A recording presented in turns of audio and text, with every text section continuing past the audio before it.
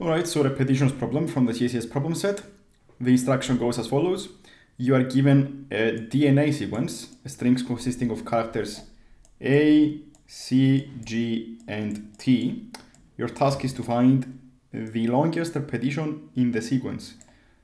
This is a maximum length substring containing only one type of character.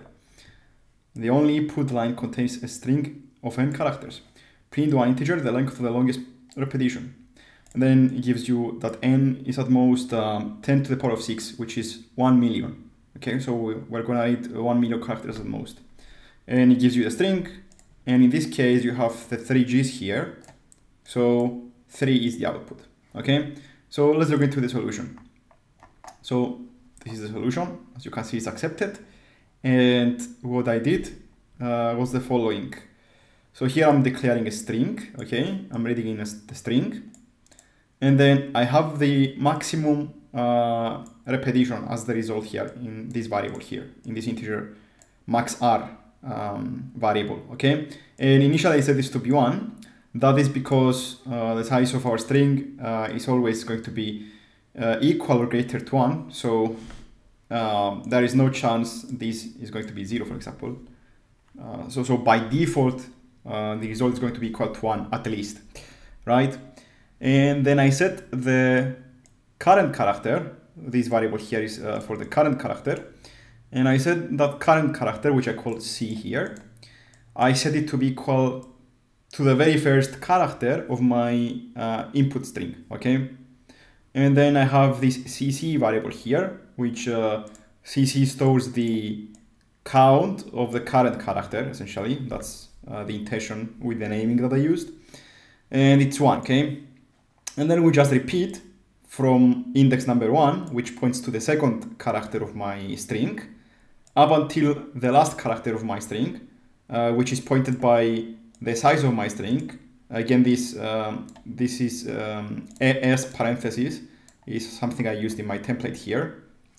Okay, so it gives you the size of the array essentially, of the string in this case. Okay, so we get the size of the string minus 1 to get the index to the last character. Okay, and this rep here is just another version. This is my own version of a for loop. I define this here. Okay, so it uses I as an index. Okay, and then we check on the index that we're looking at to see what we check that the character we find there equals to the current character.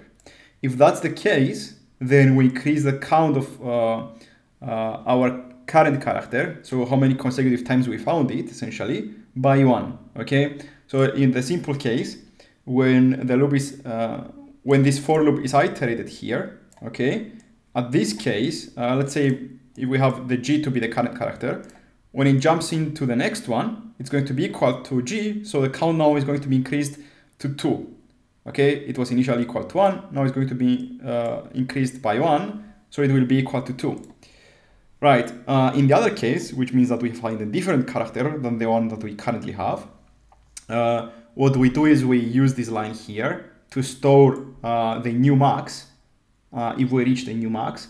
So we use the max function, we get the maximum result we found so far, and the current count, and we choose which of the two is the greatest one, and we return it here, and then we assign it to max r, okay? Then we set the consecutive characters count to be equal to 1 again, okay? And the current character is going to be the character pointed out by the index that our loop is currently pointing to, okay? So that I is actually currently pointing to. And we repeat this loop until we reach the end, essentially. And once we reach the end, we're gonna execute this line, this exact same line here. We're gonna execute it here again, because let's say that the last 3 characters are the same, okay? So we're never gonna find a different number to execute this line and thus save the answer. So we check it at the ending here, and we save the result we have so far when the main loop is finally over, okay? So this again checks the maximum of the maximum I have ever met and the current streak of numbers, okay? And then I just output max R, and this gets the accepted for this problem. So essentially, as you can see, it's a simple for problem again, and the only thing that you need to know extra is how to calculate this max. So you can just use STL, the standard libraries, and just say max here is what I'm doing, or you can implement this max function by yourself. And that's pretty much it. If you got stuck in this problem and this video helped you figure out where you got stuck, consider giving it a like, subscribe to the channel, and I will see you in the next one.